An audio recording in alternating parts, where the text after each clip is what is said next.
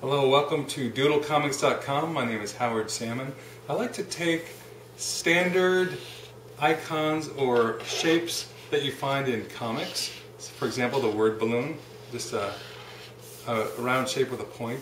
And I try to create a design with it. So I'll repeat the shape within the word balloon shape itself. Kind of an overlapping, coiled, spring-like word balloon. Then I'll get, maybe add some ruffles to it, add some curly cues, some bouncy looking boingy shapes. Go back in there, roll it around. This is all one line. And I'll end up with another word balloon tail.